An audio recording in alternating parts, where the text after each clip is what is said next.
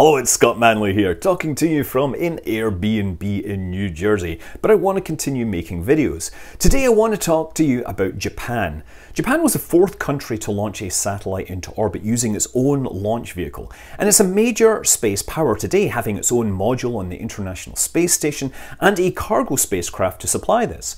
But that first satellite they launched in 1970 was launched using this launch vehicle, the Lambda 4S. It took them 5 attempts to make this work, and if you're used to rockets, then the first thing that stands out to you is likely the fact that it's not standing straight up and down like everybody else's rockets. This angled launch design continued through many of Japan's domestically designed launch vehicles for decades and well into the 21st century. So what's the deal with Japan's crooked launch vehicles?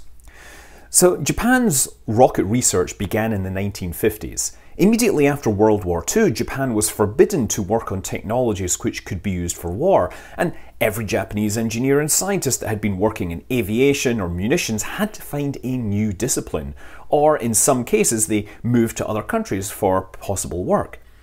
The Treaty of Peace in 1951 freed them from their restrictions, and while many of the engineers at that time took the opportunity to advocate for Japan developing a jet passenger plane like Britain's Comet, there was a scientist named Haideo Itokawa, and he had his eyes set on space. Now, he had been an engineer who designed aircraft during the war, and after the war he began to work on medical devices. In 1952, he visited the USA for 6 months to publish his work, and he discovered scientific publications on space medicine and therefore, by extension, space flight. When he returned to Japan, it was his opinion that Japan needed to pursue rocketry and space flight. He found other contributors, and one of his supporters was a guy called Dr. Sumo Murata. He was an explosives expert who, before the war, had launched amateur rockets, and during the war he'd done many things such as designing the propellants for the massive 18.1-inch guns on the Yamato. According to some sources, he had quietly kept a stash of propellants for personal use after the war. Sounds like my kind of person. So Murata was able to supply propellants for the very first rocket experiments, starting small with the pencil rocket, a 1 centimeter diameter and 23 centimeter long rocket. But over time the project proved itself and created bigger and bigger rockets. The next step up was the Baby, which were 8 centimeters in diameter and 1.2 meters long. These are more in line with what we would call amateur rockets today. But they would carry instruments and recoverable payloads. But they wanted to go higher still because Japan wanted to participate in the International Geophysical Year of 1957 to 58. And while the Soviet Union and the USA had orbital rockets planned for this, the small Japanese program would be hard pushed to reach the upper atmosphere. So the US had offered Japan the use of American sounding rockets, but Japan decided to give their homegrown program a chance to do it on their own. The team had planned a series of rocket designs named after the letters of the Greek alphabet: Alpha, Beta, Gamma, and so on and so forth. But to hit the target in time, they decided to skip straight to Kappa. And so after several iterations, the Kappa 6 would be the first to hit the target altitude of 60 kilometers, and that was in 1958. The Kappa 6 was 5.4 meters long and 25 centimeters in diameter and massed about 1/4 of a ton. That was a capability that Japan had needed to participate in the International Geophysical Year. The Kappa series of sounding rockets continued to get bigger and more capable, and they remained flying for many years. The Kappa 8, 9 and 10 were 2-stage rockets that were over 10 meters long and massed about 1 to 2 tons with apogees of 100 to 300 kilometers above the surface, and they would operate well into the 1980s.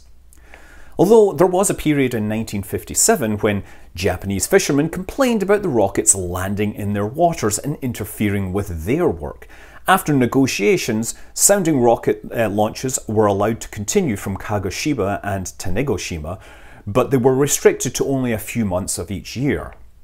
So the next step up from Kappa was Lambda, and that was a 3-stage design aimed at getting about 1,000 kilometers above the surface into the inner Van Allen belts.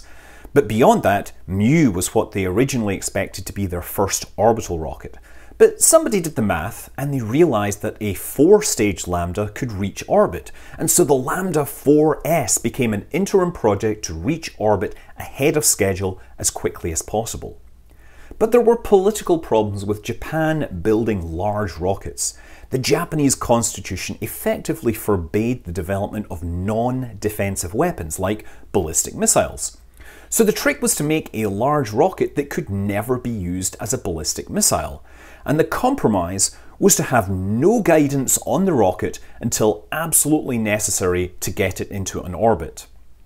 So the first stages of the Lambda 4S were passively stabilised, using fins to keep them straight in the atmosphere. So instead of launching straight up and then turning like most rockets, the launch mount placed it at an angle pointed downrange in the intended direction of flight. So they would have to optimise the angle based upon the expected flight model, to ensure that the turn or the angle would develop into the ideal gravity turn for the target orbit and the payload mass. So that's the origin of this Japanese oddity where they didn't launch their early rockets straight up. So the Lambda 4S was a 4.5-stage solid rocket launch vehicle. It was one of the smallest rockets built at the time. And it has what rocket scientists call a high fineness ratio. That is the ratio of the length of the rocket to the diameter of the rocket. To put it another way, it looked really skinny. The core was called the L735, 735mm in diameter, 8.2 meters long, and that massed about 9.5 tons. When ignited, it generated 42 tons of thrust for 29 seconds. But on top of that, they had a pair of strap-on motors, the SB310, 310mm in diameter and 5.7 meters long, and each of those were about half a ton on their own and generated about 10 tons of thrust for 9 seconds. So they launched the first stages and they hit supersonic speeds before these burned out. If you compare this to your average rocket where the first stage burns for a couple of minutes, this was a very aggressive launch profile. Partly because the rocket really needed to get moving fast so that those fins would kick in and keep the rocket stabilised. So the second stage was the L735 and a third, which seems like an odd numbering system, but it's totally logical when you realise the second stage is basically 1/3 of the first stage in terms of propellant load. So it's the same diameter, but only 3.9 meters long. This stage is a little more tame compared to the first, only generates about 12 tons of thrust. Now when this burns out, the rocket is getting really high in the atmosphere, so high that the atmosphere is quickly becoming too thin to stabilise the rocket with the fins. So the third stage uses spin stabilisation with spin-up motors that would fire after stage separation and rotate the rocket at a speed of about twice a second around its roll axis. Then the engine would fire. So the third stage was the L500, 500mm in diameter, about 2.5 meters long and about 800 kilograms with 7 tons of thrust. After burnout, the rocket was then ascending towards orbital altitude, but it needed that fourth stage to make a carefully guided burn to put it into orbit. So the fourth stage would despin itself, reorient itself to point in exactly the right direction, and then spin itself back up before firing its engine at exactly the right time to put the payload into orbit. And it took them 5 attempts to make this work, but in January of 1970, Japan put its first satellite into orbit. The spacecraft was named Osumi. It was only 24 kilograms and it didn't carry really any scientific instruments. But Japan had joined a very exclusive club, being only the 4th nation to launch a satellite. A few more of the Lambda rockets would fly as sounding rockets, but the Mu 4S would be the next orbital launch vehicle. The Mu rocket used a larger booster diameter, again 1.41 meters. The first stage used the same strap-on boosters as the Lambda 4S, but it had 8 of them instead of 2. The first stage was still stabilised by fins, but the second stage lacks those fins, so I believe that it must have been spin stabilised. The third stage was 860mm in diameter, and then the fourth was 786mm, and that was encapsulated inside the fairing. And like the Lambda, it would be the only segment with any real guidance. So this launch vehicle had the payload capacity of about 160 kilograms. That was about 5 times what Lambda had done.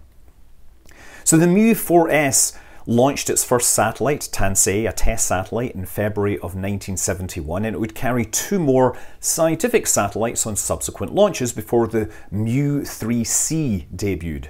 So the Mu-3C only had 3 stages, but now stage 2 and 3 had proper guidance thanks to the development of liquid injection thrust vectoring nozzles.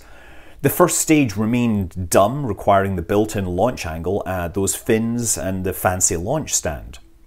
The 3C would be upgraded with a longer first stage to make the 3H to give it improved payload capability, and the 3H then gained thrust vectoring on the first stage to become the Mu-3SI.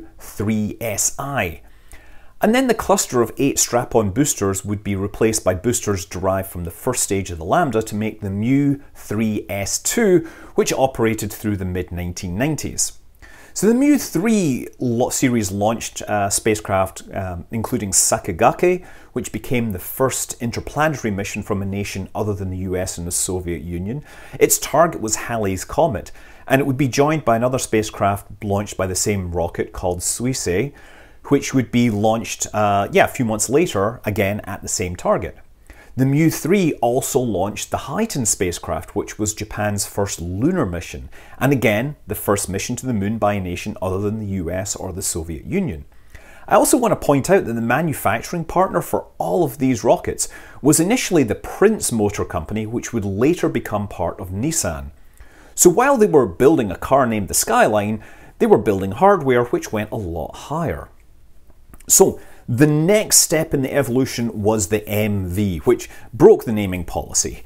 It expanded the booster diameter to 2.5 meters, and it kept this diameter through all 3 stages, raising the payload to over a ton.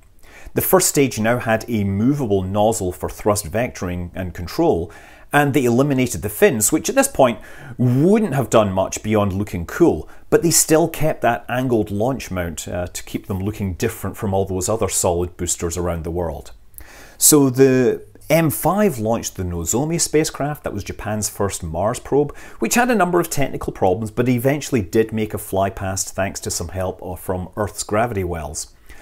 And perhaps most poetically, the M5 launched the Hayabusa spacecraft, the original Hayabusa, not Hayabusa 2, and that would visit an asteroid which would be named Itokawa, named for the scientist who started Japan's space program. Now, the Mu-5 stopped flying in 2006 because it was too expensive. It was replaced by the Epsilon, which used a solid booster from the much larger H2 rocket as its first stage. And then the second stage was the third stage of the M5, and the third stage was the kick motor that was needed for the Hayabusa mission. But crucially, the Epsilon abandoned the angle launch mount and switched to a far more boring, vertical stand. But the good news is that in 2018, Japan used a 4-stage version of its SS-520 sounding rocket to place a small CubeSat into orbit using the same unguided launch profile as the Lambda 4S. Starting from an angled launch mount, this was less than 3 tons, and it now holds the record for the lowest mass launch vehicle to put a spacecraft into orbit. So Japan's habit of launching rockets at an angle is something that came as a solution to early political restrictions, and it isn't needed anymore, but there's no doubting that Japan has had a first-rate space program ever since. I'm Scott Manley. Fly safe.